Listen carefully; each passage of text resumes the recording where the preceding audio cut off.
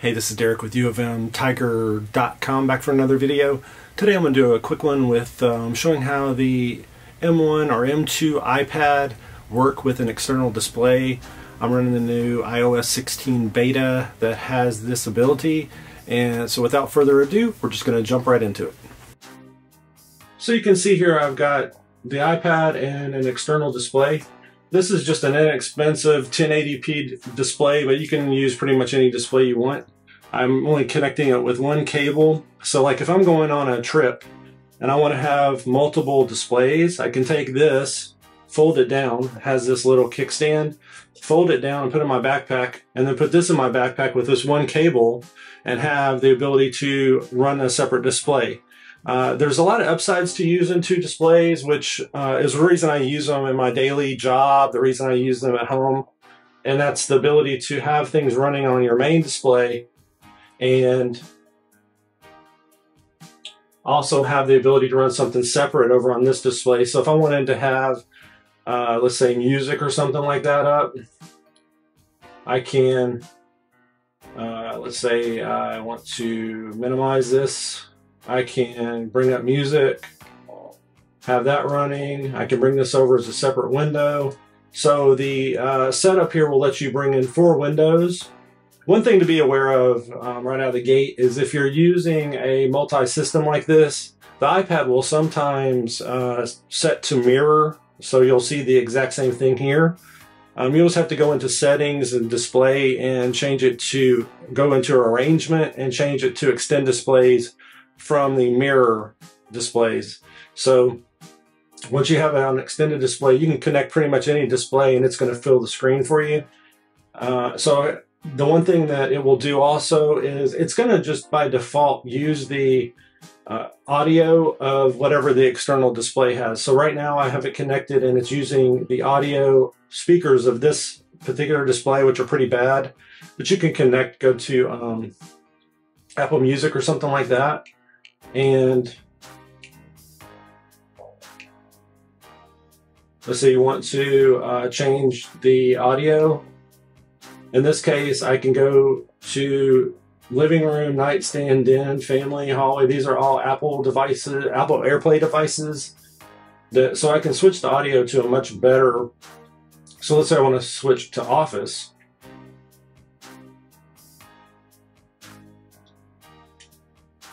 Or multiple speakers even. It gives you the ability to do that. And so when I hit play, now it's coming out of my main speakers.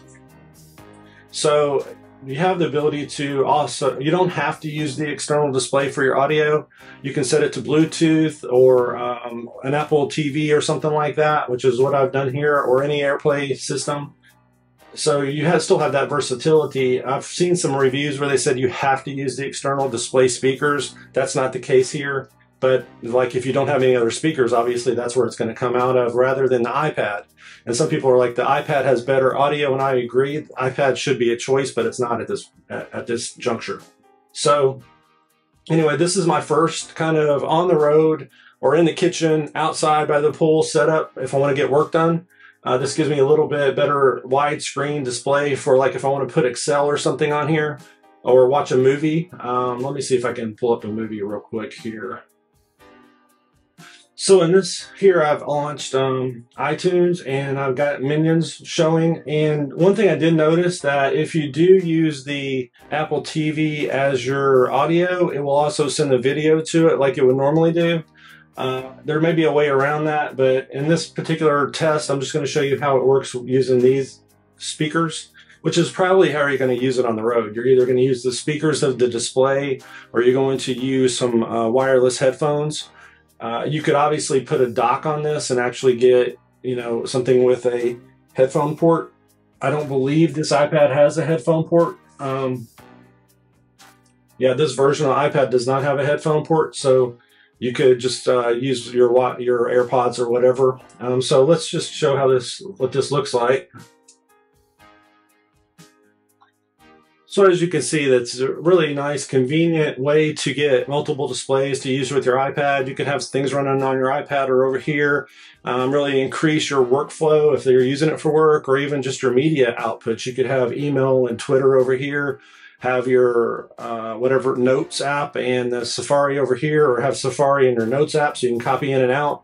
So you're not compressed inside the actual iPad display. So before I jump ahead, I want to show you what happens in mirror mode, because this would be also a useful mode. So let's say you want to edit a file on your iPad, but you want to see what it looks like on a bigger screen. You can, I've just got a distort pencil here, just to kind of give you an idea. If you look in this area, you can see this on the bigger screen, which obviously this isn't an edit I would make, but it just gives you an idea. As you're fine-tuning things, to see it on a bigger display could be very useful. But I'm not going to use it this way very often, but I just wanted to show that in case someone wanted to actually use it in this mode.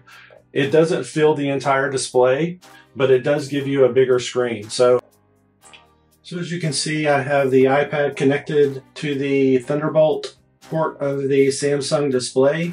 I'm using the keyboard and mouse that via continuity with my Mac Mini, and this gives you the ability to watch movies on here. Like I said before, it's going to use the external display unless you have like AirPlay devices you could send the audio to. You can move this to your iPad if you want. If I want to go here, I can turn it on. So you have a lot of abilities here, and you can see how good it looks on the main display.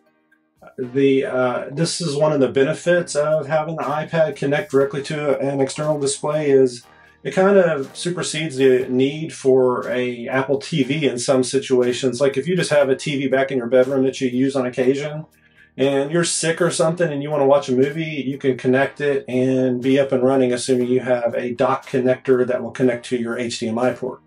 I will show you how that works in a moment, but as you can see, with just this display, it just gives you so many more options for, let's say you want to edit a photo or something like that.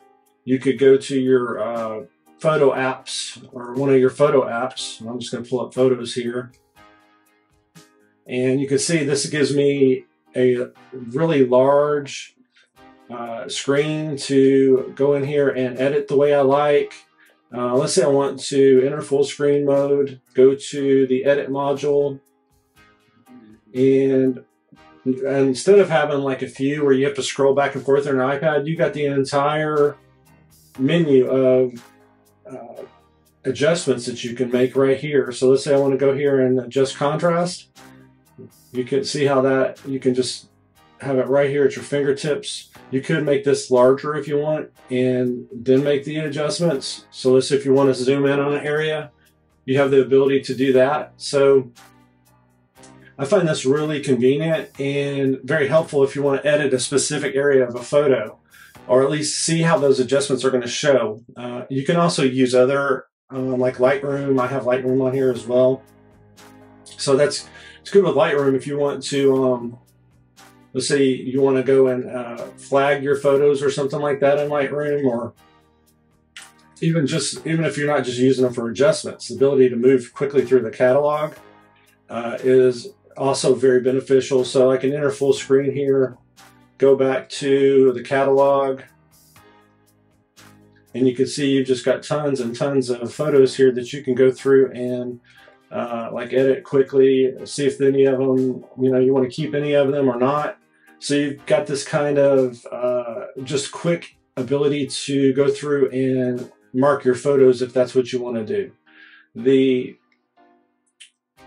So you have this kind of, I guess you could say, ability to even just have multiple things up. So let's say I want to launch Safari, I want to have photos on the screen, some sort of note app.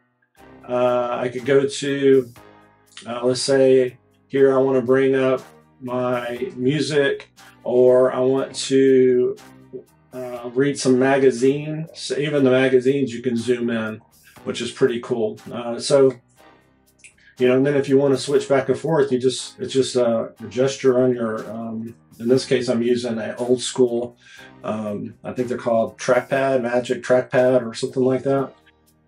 Oh, one of the things I want to mention about this particular setup, I'm going to move this over to another setup But one of the things good about having it on your desk like this, as opposed to having it off on a stand, is you can use Face ID. The Face ID actually needs to use the camera that's in the iPad. So that's going to be an issue unless you just want to type in your password, which is not a problem for me. So real quickly, for this next setup, I'm going to use a dock that uses HDMI, USB. This is for power, it's USB-C. And then it has an SD card, and I think this is a micro SD, but I'm not positive. I don't use that. I just use the SD card with my Sony camera.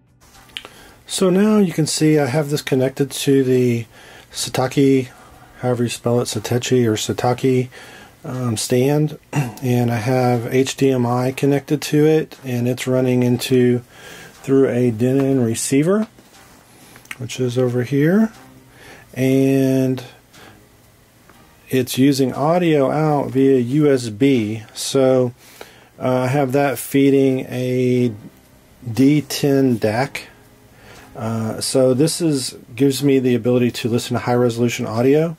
That feeds a headphone amp, so I have the ability to listen to my AKG K701 headphones, or that feeds into the receiver via analog and gives me the ability to play it on my NHT SB2 speakers. So this kind of gives me a little flexibility and lets me take full advantage of Apple Music's high-resolution audio. So one of the features I like to use with this setup is on my iPhone. It's through the accessibility features, and this gives you the ability to connect to the iPad and control the pause play. So if I want to hit play, pause, you can see that it allows you to do that. You can go to previous tracks. Now volume up and down work on some devices, not on the D10. I can control Siri. So let's say I want to have the voice assistant pop up. I just hit the button. Play music by the Beatles.